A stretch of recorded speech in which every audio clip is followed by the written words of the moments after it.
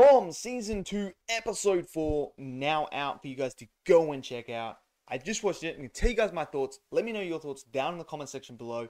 Let's get this discussion going. Smash that like button, click subscribe, and let's talk about the latest episode of From right now.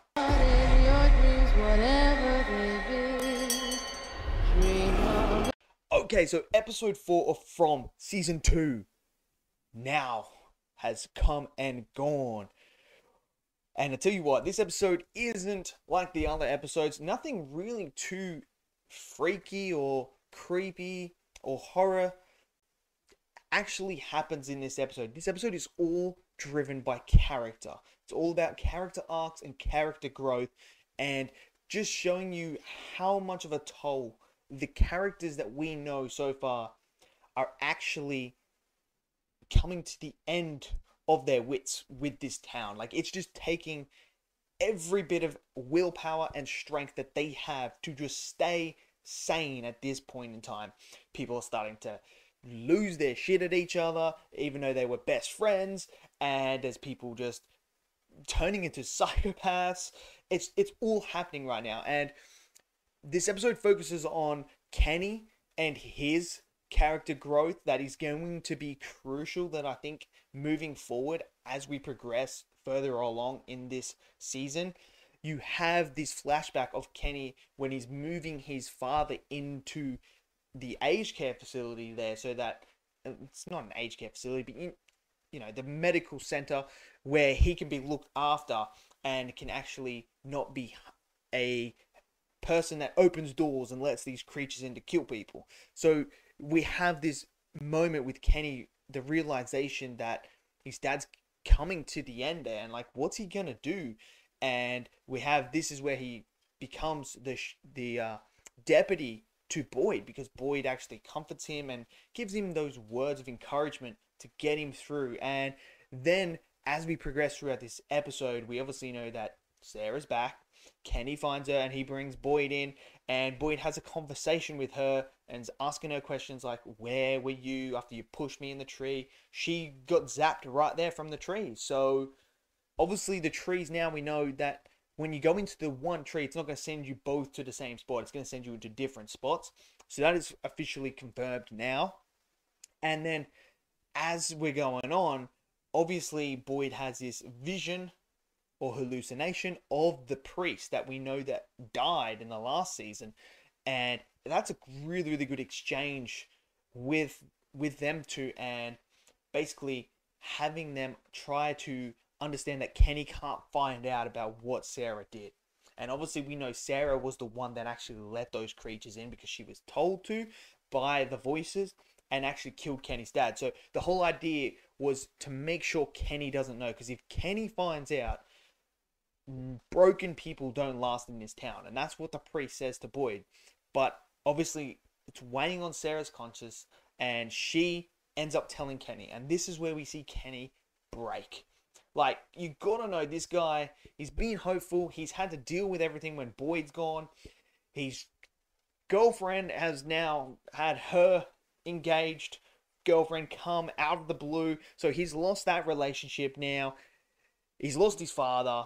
He hears his mother weep at night in her own bed, and now he finds out that the one man he did have as a father figure and that he trusted in Boyd lied to him and knew that his father had died because Sarah let them in.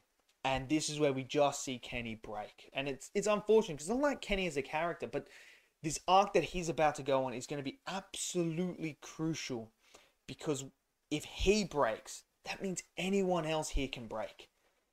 And it's going to be an absolute free-for-all. We're already seeing Donna break, and she has her way with old mate there that is just the arrogant asshole. He's like, don't touch my stuff or anything like that. So she boots him to the bus and absolutely just tells him what is going to happen.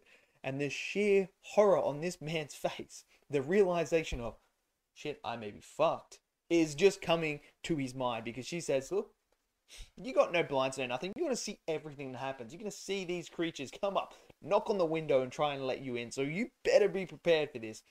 So it's going to be interesting to see how he develops as a character now. Is he going to keep this macho man persona up, or is he going to crumble and weep and become this guy that's going to fall into line? We don't know, but that could be the potential. And Donna is slowly losing her mind as well. She's slowly cracking, and can she hold it together? I don't know if she can. And we have Jim as well.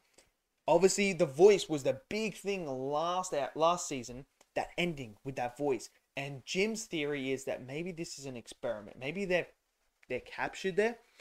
People are watching them. And this is that voice telling him that, because he even says the wires can't just hang there and there'd be no electricity. So now we have this theory of, is it an experiment? Are people putting these people in here and seeing what happens? Did we create the creatures? Like, what is going on? And this scares Donna. And Donna says to Jim, like, don't be stupid.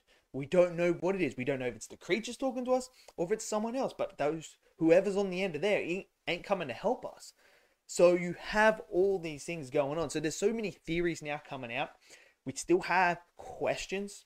Like, what are these things under Boyd's skin? What are they going to do moving forward? What is actually going on with the town?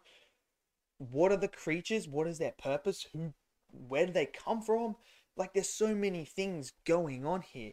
And this episode was all driven by the characters. And as you progress, when you're doing a TV show, you can't have this impact scene every single time of like horror, everything like that. You need an episode like this episode, which, you settle things down, you take a step back from the pacing, you slow it all down, and you focus on the characters, and you give them an arc, you build upon there, you test the characters, and now you have the building blocks as we progress moving forward from here on.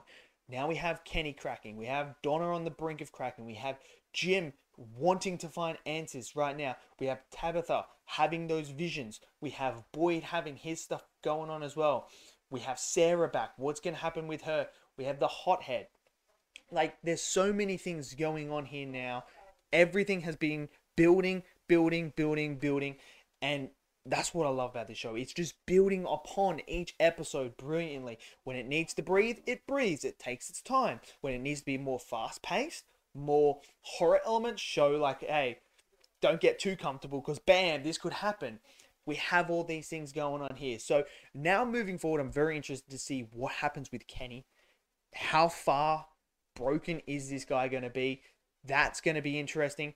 What's going to happen with Boyd now moving forward? What's going to happen with Sara? Is she going in the box? Can Boyd convince everyone not to have that? What is Jim going to do? Is he going to get on the radio and be able to talk to someone else? We don't know. What's going to happen with the hothead? Is Donna going to break? So many questions. Cannot wait for the next episode. Let me know what you guys think. Smash it down there. Smash that like button. Click subscribe. And I'll see you guys next video. Until then, stay safe and peace out.